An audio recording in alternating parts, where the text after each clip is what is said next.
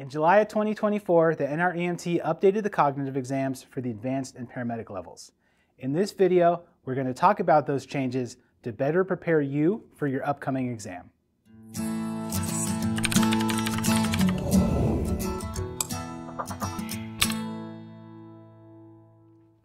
Hey everyone, Sabrina here. I just want to make sure to clarify that this information is specific to AEMT and paramedic students. The EMT exam now has a number of additional types of exam questions that are covered later in this video. So if you're an EMT student, you can always go check out those. Otherwise, go check out one of our other videos regarding the EMT exam. All right, so the updated NREMT cognitive exam has a few changes that we will discuss in this video, but first let's talk quickly about the psychomotor exam. At the national level, there is no longer a psychomotor exam requirement. Now, this doesn't mean that you will no longer need to learn the skills that you will be performing in the field. You'll still be trained on those in class and have to prove competency with those skills. It just means that the NREMT is leaving it up to your state and program to decide on how skills testing will be performed. So here in Idaho, we still need to test students on the same skills that were traditionally tested during the NREMT psychomotor exam, but we no longer need to have an NREMT representative present during the testing. So realistically, nothing has changed in the state of Idaho, but it will be up to you to find out what that process looks for your state specifically. There's one other thing that I want to cover that is specific to the advanced EMT level exam that you may not be aware of. As you prepare to take your EMT exam, you may have read about adaptive exams because the EMT exam is just that, an adaptive exam. Basically, that means your exam length is determined by how well or poorly you are doing on the exam. This is not the case for the advanced exam like it is for all the other NREMT exams. So the EMR, the EMT, and the paramedic exam are all going to be that adaptive exam, whereas the AEMT is a linear exam. So all students will get the same number of questions. That number is currently 135 as of the shooting of this video. The paramedic exam is an adaptive exam, like I said, similar to the EMT exam, but that will have a length of 110 to 150 items currently. If you have not taken the time to look at this information, at the information on cognitive exams on the NREMT website, I strongly suggest you go do so.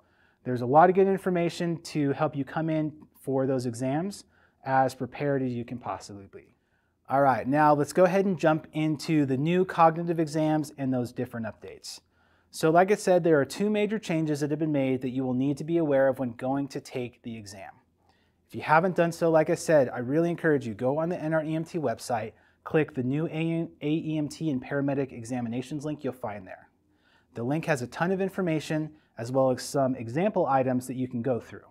So go check this out, go check that out after this video so you know how this is all going to look when you actually go to take the exam.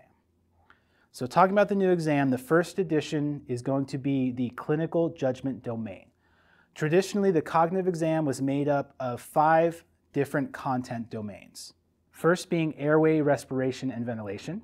Second being cardiology and respiration. Third is trauma. Fourth, med OB/GYN. And fifth was EMS operations. Now with this new exam, they have added a new domain focused on the test taker's clinical judgment. As to the shooting of this video, the clinical judgment domain will take up 31 to 35% of the exam for advanced students and 34 to 38% for paramedic students. The NREMT defines that clinical judgment section of the exam as the complete process of clinical reasoning. That is the thought process a clinician uses to evaluate and sort out a development, and clinical decision-making. That is the influence of that thought process. Clinical judgment includes investigating, experimenting, synthesizing, critical thinking, decision-making, and problem-solving to employ a sensible solution for a given medical situation. In addition to this, the exam will also be looking at the candidate's leadership and communication skills. The NREMT defines leadership as an EMS practitioner's ability to demonstrate the proper management and guidance of patient needs and the EMS setting, while using limited resources to improve patient outcomes and to ensure a safe scene. This is done by using knowledge, skills, and acquired competencies. Communication is defined as an EMS practitioner's ability to convey or exchange germane information with peer EMS worker, fellow first responders, and hospital personnel such as nurses and doctors. This is done by using knowledge, skills, and acquired competencies. Communication likewise is the ability to communicate to the patient, family, or other citizen individuals found at the EMS setting. Now, this can all sound pretty confusing, but the NREMT breaks down what it is looking for into these different steps: recognize cues, analyze cues, define a hypothesis, generate solutions, take action, and then finally, evaluation.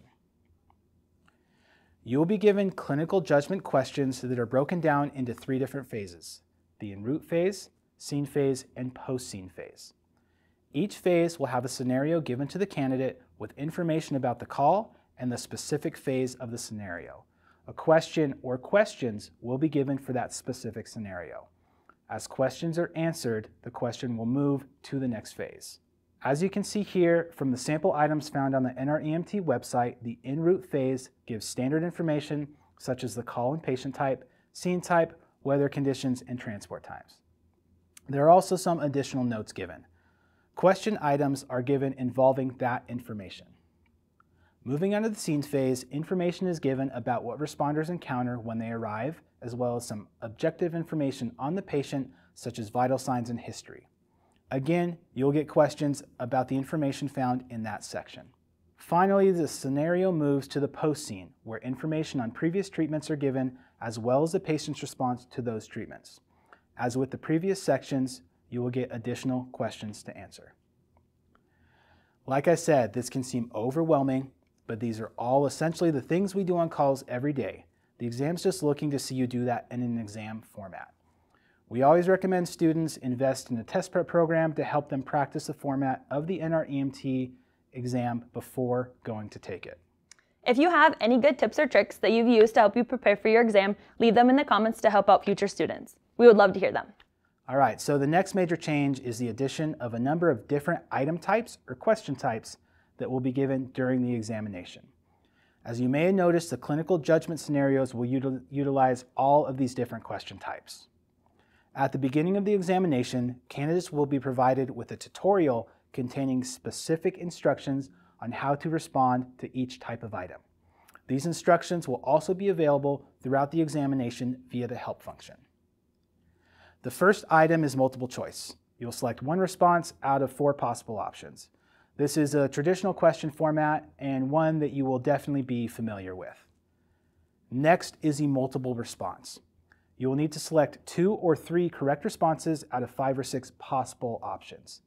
It is important to note that you will need to get all of your responses correct to get that question correct.